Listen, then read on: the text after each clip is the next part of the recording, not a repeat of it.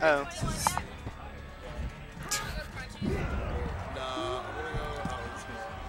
Alright guys, we have Gamero here. TO the tournament. Up, dude. Running, I think this is officially the earliest ending suite in history. Alright, time. Yeah. Oh, I finished at 8:30. Yeah, no, that's ridiculous. Even, it turns out the double singles concurrent thing worked out pretty well. Yeah, I came up with the format last year, but before we had Smash GG pre-reg, we tried to do it on the spot. It still saved a bunch of time, but we also didn't have no setup, so we started 2 hours late, finished on time at 12, at Suite 14? Yeah, 14. That's way back. No, it was Suite 18, right? Okay. Okay. Yep. Anyway, and so what I did today is we ran doubles and singles, 2 waves. Yep. 2 to 4, or what? 12 to 2. Another one 2 to 4. Then we did doubles top 4 at 4.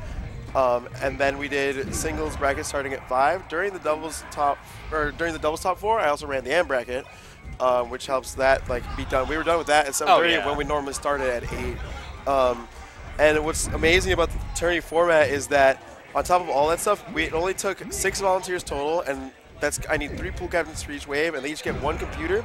There's no data entry because everything's run off the computers already, so no one has to go in and take, this paper, and then plug that in, and they made a mistake, and go back. No, it's all done. It all looks good. The papers are huge, and they're awkward, and you scribble. It's everything. It's so good. I'm gonna use this more in the future.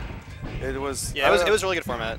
I mean, we can move a little slower, I think, in the future. Give people, give those top players a break between doubles and singles so that they can eat food, and I get that. But you learn. This is the first one, trial run, and what a time. Very successful. Yeah. It's I don't know. It's just we got rid of round robin, and we were finishing at the same time, and we got rid of cash at the door, and we were finishing at the same time. I was like, okay, when are we gonna get fast? So this helps. There was terrible snow.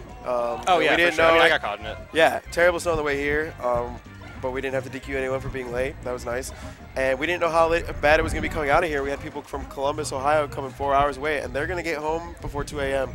And I bet they're super happy about it. So, yeah. Good stuff, man. Successful tournament. Yeah.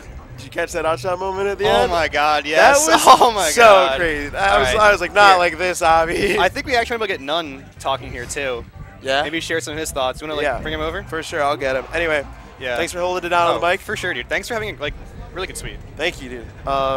If any of you are interested, I'll be talking more about the TOing stuff. If any of you want to contact me, it's at GG_2Shadez. I think it's on my bag. Maybe? I don't know. Anyway.